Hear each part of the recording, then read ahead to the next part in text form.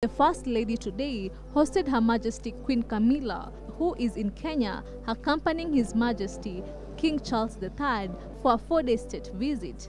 The First Lady took Her Majesty on a showcase of her programs, including Joyful Women, a table-based financial inclusion model that enables women to save and access credit, and Karakana, which enables vulnerable women to earn income through the art of cross-stitching. Her Majesty was given a tour of the Tree of Hope, a symbolic tree that brings together collective aspirations towards environmental conservation and climate action. Mama Rachel Ruto later accompanying the President and their Majesties for a tour of the Uhuru Gardens National Monument and Museum in Lang'ata.